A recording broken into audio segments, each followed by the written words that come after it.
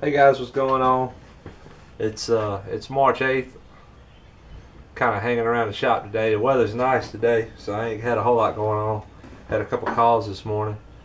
I seen on there people talking about how much they charge and all that. Mine is pretty much time and material too. We do $80 an hour on the week. Weekends is $120.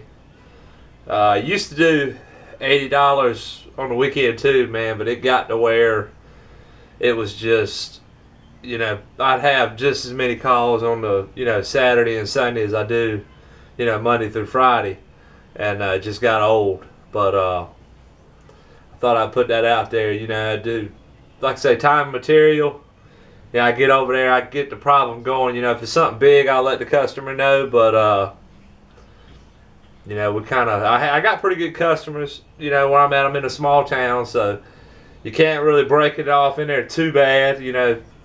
I got to go to the grocery store with some of these people. But we try to do, we'll do installs, change out stuff like that. It's kind of hard, man, because most of the time we got change outs, we're working half the night to try to catch up with the service calls that come in. So I try to schedule, you can't schedule stuff for a day where you ain't gonna have, many calls, because people's got to have fucking heat, and air conditioning. So you got to do what you got to do. But yeah, I thought I'd put that out there. But hope you guys are having a good weekend and getting ready for next week.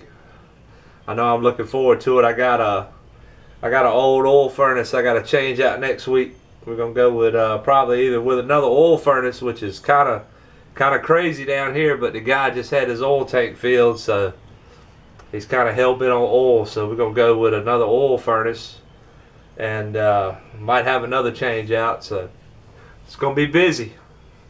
You guys have a good one and stay safe.